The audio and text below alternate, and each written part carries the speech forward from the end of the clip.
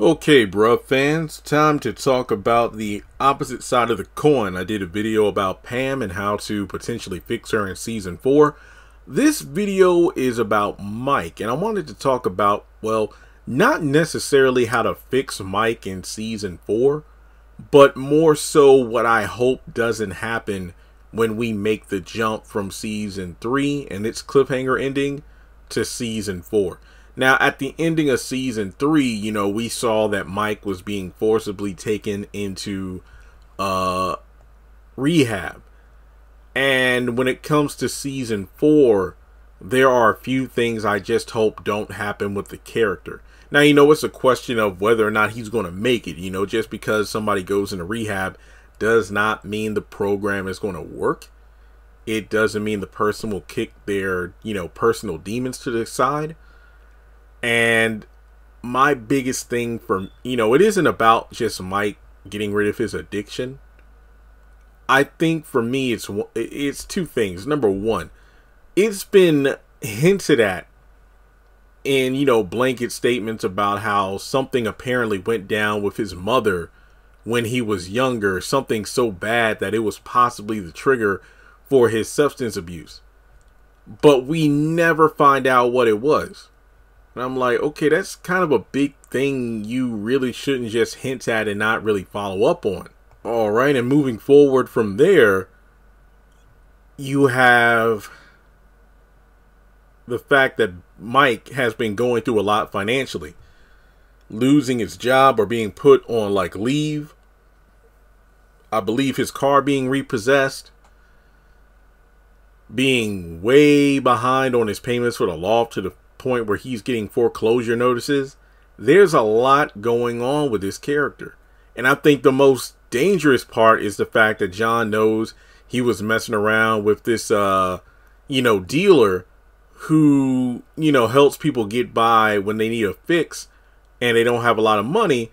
But at the same time, he has crazy interest rates. So what I don't want to see is Mike kicking his addiction, and then if he gets out of rehab, all of those problems are just magically wiped away. No, I want to see him, make his comeback at the job. Getting through to his day-to-day life, one step at a time, because that's the thing, rehab is a step-by-step process. And when he gets out of rehab, it's going to be the same thing. When he gets out of rehab, will he still have his loft? Will he have to downsize his lifestyle? Will he have to start from square one? I mean, hell, will we see him working at John's sandwich shop because he has to, figure out a way to pay the bills and find a place to live? There are just a lot of questions that I hope we get answers for in season 4. We can see development of the character. I mean, hell, he can be in rehab for, let's say, the first half of the season, and I wouldn't mind that. I think Natalie does return in season 4 based on behind the scenes stuff when they were filming it sometime in 2022.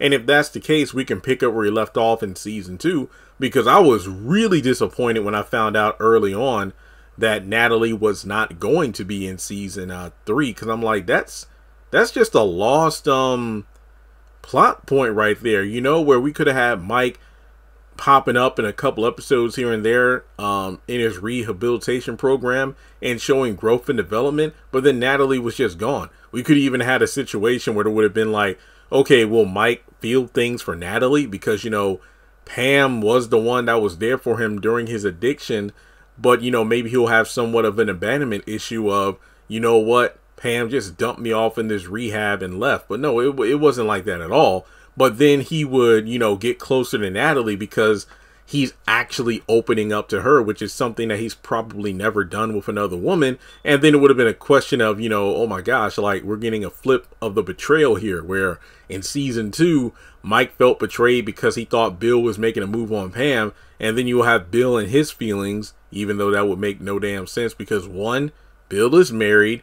2, Natalie is an ex. And 3, well, he is looking at his best friend in rehab, and Natalie is his, physician or whatnot. So it's just one of those things where, our therapist.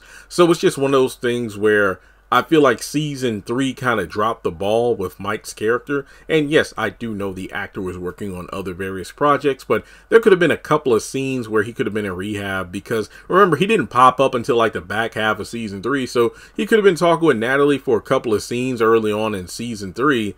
But then the back half, we find out he just stopped going. You know, it's just little things like that that could have been done.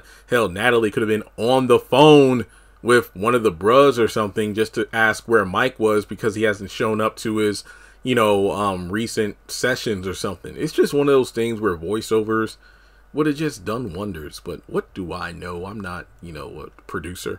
But I do hope that in season 4, we don't just drop all of Mike's plot points to the wayside just to move the story forward. Kind of like what I mentioned in the Pam video, where season 1 set up a lot of stuff, but by the time we get to season 2, a lot of important plot points and characters were just erased from the story from one reason or another. So with that being said, yeah, I just hope that in season 4 we don't get a full revamp of the drama from season 3. And like I said, the biggest thing for me is that dealer. You know, he's going to come up trying to look for that money, and where's it going to come from? You know, John ain't got it.